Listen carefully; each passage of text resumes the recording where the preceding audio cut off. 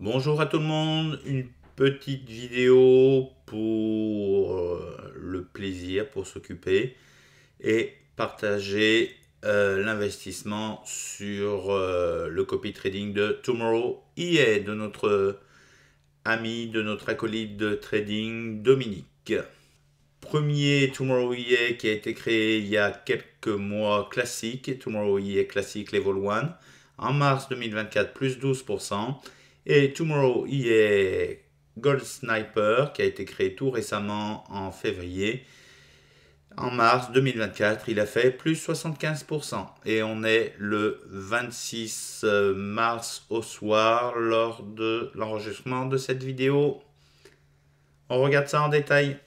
Bonjour, bienvenue sur Ma Finance au Canada où on parle investissement participatif, immobilier fractionné, actions en bourse, crypto-monnaie, trading, investissement en art pour faire fructifier son épargne.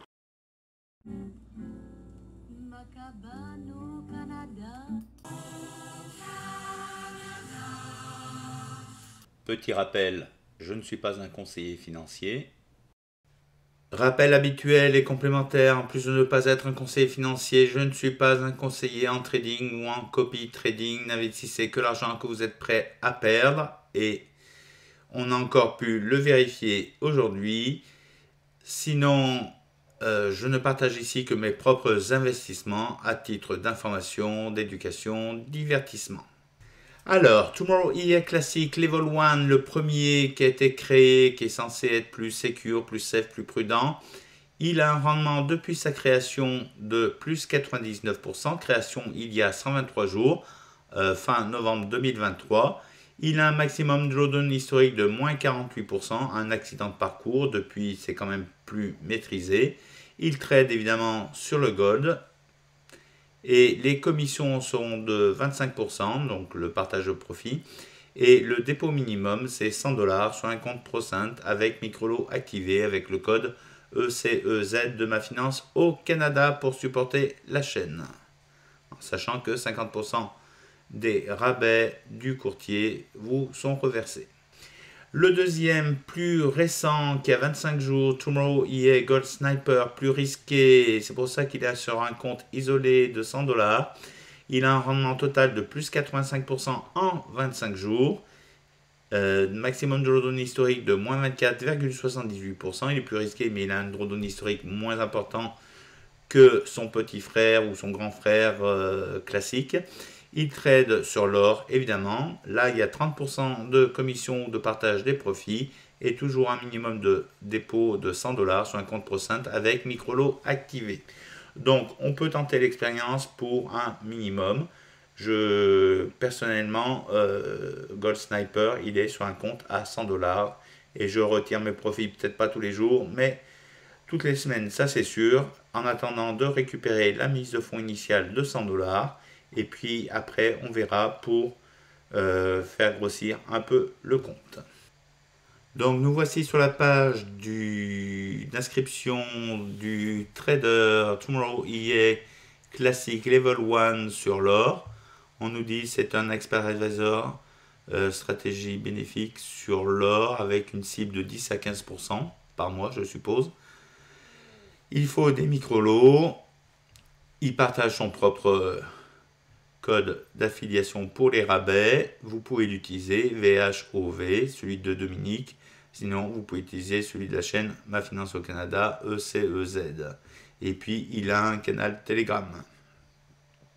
Et oui, ça vous rappelle de vieux souvenirs, c'est le même canal Telegram que les Warhorse à l'époque. Donc, dépôt minimum 100 $, 25% de commission toutes les semaines. Donc, compte procent a un effet de levier qui est de 1 pour 500 sur un compte procent. C'est très raisonnable. Je pense que moi, je dois être un 1 pour 1000 parce que j'ai mutualisé Tomorrow EA en ratio 1 avec deux autres petits copy trading qui sont en ratio 0.20. Je pense que c'est avec Adam Albert et Ormiga. Donc, pas trop de risques à les mutualiser. Le compte à 100 $, c'est remis à 100 $ chaque semaine. Le rendement historique 98,97% ou 70,94 $. Donc on n'est pas loin de récupérer la mise de fonds initiale. Il a fait 3945 trades, dont 65% ont été profitables, positifs. La durée moyenne des trades, c'est 1h26 minutes 58 secondes, donc ça ne s'éternise pas.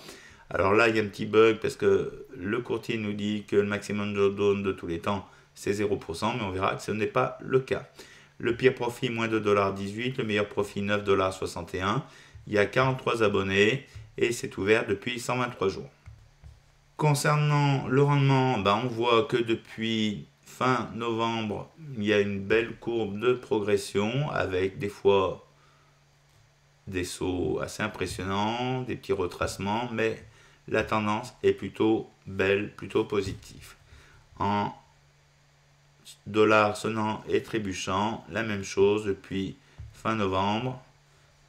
Donc il y a une fois en début janvier où on est passé de 26 $ de profit à 39 $. Donc ça a dû être un jour très particulier pour le trading sur l'or pour qu'il fasse autant de profit alors qu'il est censé faire 10 à 15% par mois. Alors au niveau drawdown, on voit que en début décembre c'était moins 22,42%. En janvier, moins 48,09. C'est sûrement avec ce gros drawdown qu'il a fait quasiment 70% de gains. Sinon, depuis, c'est plus raisonnable. Moins 12, moins 6, moins 6, moins 6, moins 6, moins 3,48 et souvent, c'est proche des 0. Donc, il trade pour 98,94% sur l'or. Donc, on va oublier les autres paires de devises. Donc, par rapport au maximum drawdown historique de 48 et quelques pourcents, on voit que son rendement est passé de 29,65% à 46,82%. Donc, 15% de gain en une journée de trading avec un gros drawdown qui était exceptionnel. Donc, comme je l'ai dit, Tomorrow est classique level 1. Je l'ai sur un compte mutualisé. Bon, maintenant, c'est un compte qui a dû redescendre. Vu les péripéties d'autres copies trading, il doit être dans les 200 et quelques dollars. Et il est mutualisé en ratio 1 avec Adam Albert en ratio 0.20 et Ormiga en ratio 0.1. Donc maintenant, on jette un coup d'œil à Tomorrow Gold Snapper qui est beaucoup plus récent, 100 $ de dépôt minimum, 30% de partage des profits, de commission toutes les semaines, le mode de copie proportionnel comme d'habitude. Effet de levier, là on est 1 pour 1000. Le solde du compte mère est de 766 €. Il a un rendement historique de 84,94%, soit 375,63 $. 116 trades, c'est pas énorme, mais bon, ça fait à peine 25 jours. Et 91,37% des trades sont profitables. Impressionnant comme statistique. La durée moyenne des positions, des trades, c'est 3 heures, 1 minute, 48 secondes, un peu plus long que le classique. Le maximum de drawdown historique, moins 24,78%, c'est raisonnable. Le pire profit, moins 19,33 $, le meilleur profit, 25,11 $, 32 abonnés et le compte est ouvert depuis maintenant 26 jours. Donc, concernant la courbe du rendement, c'est pas aussi joli. Il y a eu un accident de parcours du 12 au 13 mars. On est passé de 35% à 12%, mais ça a été récupéré dès le lendemain. Donc, sûrement là où il y a eu le drawdown maximum historique. Pareil pour la courbe des profits en dollars sonnants et trébuchants. On est passé de 0 $, 51 $ le premier jour, 96 $ le second jour, 111, 114, 176, on redescend à 77, mais ça doit prendre en compte le drawdown. Et on est la journée suivante à plus 177. Et là, on monte 201, 260, 302, impressionnant quand même, 316, 364, 406 $. Donc il ne trade que sur la paire gold dollar américain. On a le maximum de données historiques de moins 24,78%, effectivement, le 13 mars, mercredi 13 mars. Et on en a un autre, là, qui est pas loin du données historique. C'est celui qu'on a eu la veille de cet enregistrement, moins 24,57%. Sinon, c'est plutôt dans les 8%, 5%. Alors, le 26 mars, mardi 26 mars, on est passé de 364 à 406 $. Donc 42 $ de profit en une journée, avec un gros drawdown proche de celui historique. On est passé de 75 à 85%. On a fait 10% dans la journée, c'est pas mal, mais avec un gros drawdown. C'est pour ça que Tomorrow EA Gold Sniper, je ne le teste que sur un compte isolé en ratio 1, un compte de 100 $, je ne mets pas plus, et j'attends de récupérer la mise de fonds initiale en faisant des retraits réguliers des profits, chaque soir ou tous les 2 jours ou en fin de semaine. Mais l'idée, c'est quand même de retirer ces profits parce qu'il est beaucoup plus risqué. Donc voilà pour cette rapide présentation des 2 copy trading proposés par Tomorrow EA. Le classique qui a fait plus 12% ce mois de mars, à date du 26 mars, et Gold Sniper qui est à plus 75%, toujours à date du 26 mars. Si vous ne le suivez pas déjà, jetez un coup d'œil. N'hésitez pas à regarder les fiches dont je mettrai les liens dans la description de la vidéo. Et puis si ça vous intéresse, vous pourrez utiliser le lien de parrainage pour vous inscrire et supporter la chaîne Ma Finance au Canada.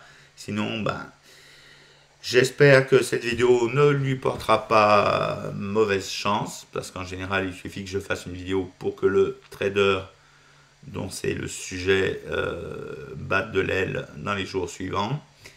On croise les doigts, on touche du bois, et puis je vous souhaite une bonne semaine. On se retrouve vendredi soir ou samedi pour le top 10 de la semaine concernant le copy trading, et dimanche pour le résumé de la semaine. Portez-vous bien, ciao, bisous.